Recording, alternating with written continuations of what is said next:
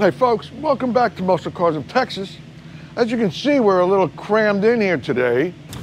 It's raining. I mean, we need the rain in Texas right now, but it is raining. It's been raining all day. So naturally, we're a little cramped. We don't like our cars getting wet outside and, you know, spots and all that kind of stuff. So, but if you want to come our way, you see the nice 60 Corvette over there. We've still got our Beaumont over here, or 65 Big Block over there. Come on back here. I'm working on this bed for our 59 Ford pickup.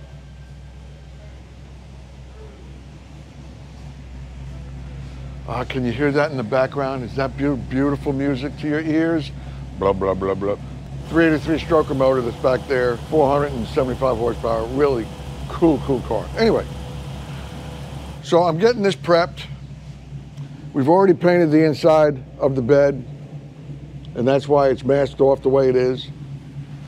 And I'm finishing the outside. I've just blocked it again. I've got a couple of little pinhole issues that I'm dealing with on this side, which I'm gonna go ahead and block it, clean it up. Then we'll go ahead and re-primer the outside of the bed. I'm gonna block it one last time, you know, with some nice long blocks so everything is just straight as an arrow. And then we'll go paint it. So this week, we'll get this thing painted and get it get it ready. And then we'll go ahead and go inside in the paint room right over here where the body is sitting. We've still got some body work we need to complete on this thing. Get the lines finished out. A couple of little rust issues here, just surface rust that we're going to be dealing with.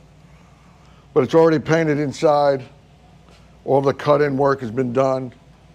The dash has been done. We redid the dash. Look how beautiful that thing is. Oh, it's just fantastic, fantastic.